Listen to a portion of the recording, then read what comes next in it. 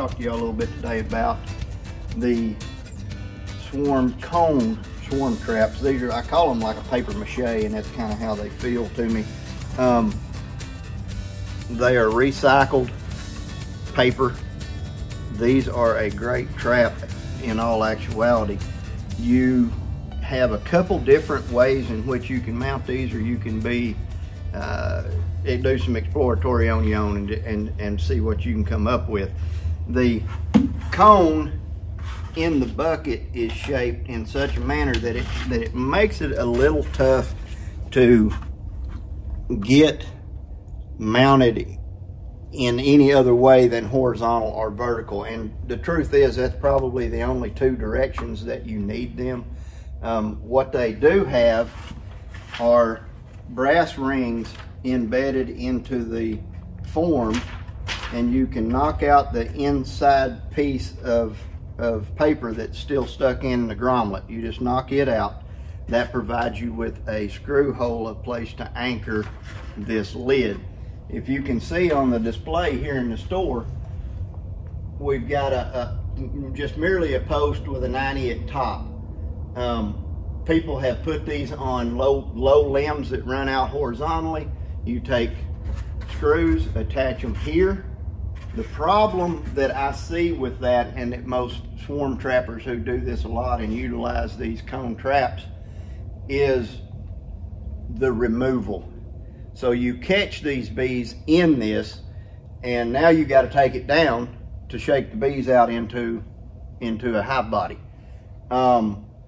So in your premeditation, you want to fix these where it's easy for you to remove this entire cone trap with as little disturbance as possible.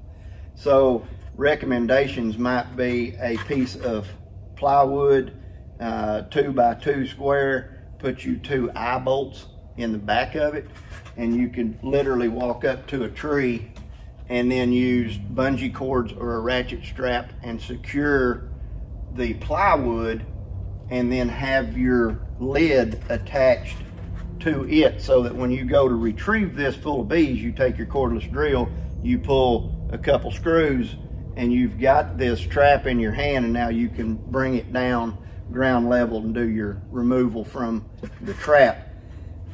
Your options are vertical and horizontal that make the most sense. Let me explain a little bit about the interior of the lid. These ridges are actually put in here for starters. If you hang these traps vertically, these bees will honestly get here and attach the comb and start filling the comb down in the barrel. If you do this, this is my particular method. If you do this and you have now taken these bees down from a vertical position, and you've brought these bees down, getting them ready to install, when you pull this cap up, 9 out of 10 times, they're all hanging below on the lid. So you've got the bees in the comb, which really makes that a whole lot simpler to get this comb removed, banded into frames, and set in the box. The rest of the bees that are remaining, you turn up on the box and bang them in, or lay this down in front, and if you transferred to queen, they're going to march right in anyway. Horizontally will bring you some different challenges. If you mount this trap in a horizontal position, which is perfectly fine, and I know guys who will take a piece of old comb, hot glue it up here in the top. The bees are going to hang from the above, so they're going to build here. And when they do, I've seen these traps actually so full of comb where they've started building that they just encompass the entire diameter of this barrel. What you have at that point is a full-blown cutout. That's kind of going to leave a bitter taste in your mouth, because that now, when you pull this off, you've got all your bees are still in here locked on comb that you've got to get cleared, cut out, and put into frames. The goal of this trap is not only to catch bees in it and make it simple for you to remove them. Here's the problem. If you put this up and you ignore it for, you know, the new immediately wears off. Oh, I've checked it 5 days straight and hadn't even seen a bee around it. You forget about it for a month and you go back and this thing is working alive with 30, 40 pounds of honey and bees and comb. You've got a job in front of you. The goal is to be where you can kind of glance at this on the way in from work, on the way to work, however your time is managed, but it really needs to be looked at every day so that when you recognize you have a catch, and that may be bees bearded out on the front, that may be bees going in and out, bees taking in pollen's a pretty good sign to watch for. When that activity increases going and coming, and you have numbers of bees working this trap, it's time to suit up and take a look and see what you got. These come out, the bees come out of these best within 24 to 48 hours. So with that in mind, let me show you now how to bait this.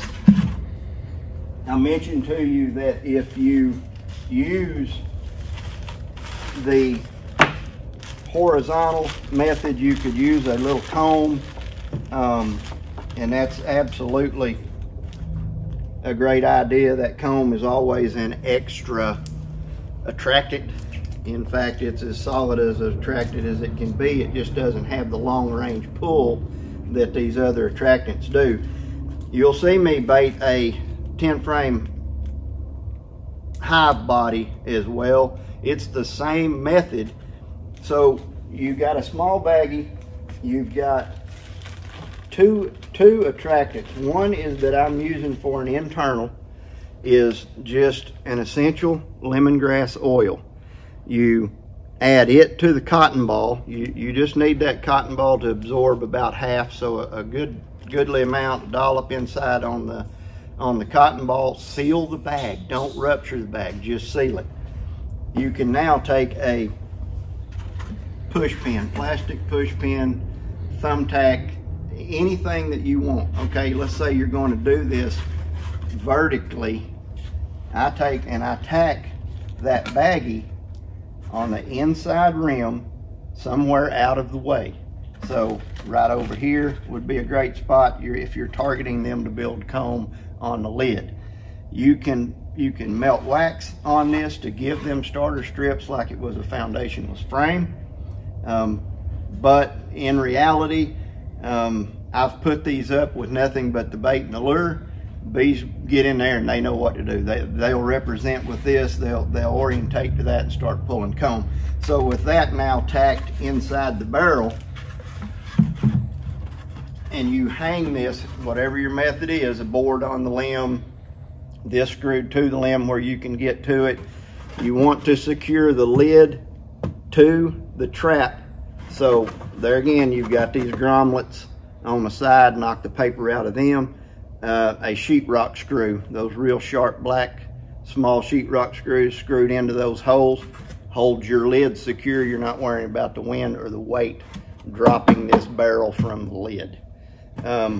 Try to get these in something substantial enough that the wind doesn't move them constantly. Now that you've got all that done, you've got your lemongrass placed inside, you've already figured out how you want to mount it. Then comes the Swarm Commander. This is your wind drift lure. This is going to get this spray pheromone out into the wind, and as those bees hit that, they're going to turn, they're going to come back to it to investigate. So a good spray right on the rim of the hole, just a good pump saturating spray right there. Do that about every 2 weeks. As long as you're not making a catch, use this externally. Your lemongrass is working for you. It's going to emit through the baggie. It's going to draw bees to it. On the horizontal side, if you go this direction, you may want to set this in your deer stand where it's going to be level here in the seat or on the platform. Put you a piece of 2x4 under it just to make this chamber as level as you can get it. In that, like I said, you might want to put a piece of starter strip with wax on it. You might want to hot glue a piece of comb on it to get them attracted to it. Same deal. Now you're going to put your lemongrass can go in exactly the same position. Your spray's out here. It's the same thing. It's just vertical, horizontal. It's up to you. You know, this way, if you ignore this a little bit too long, the more you're going to have to deal with when you take it down. These work great. They are a great swarm catching trap.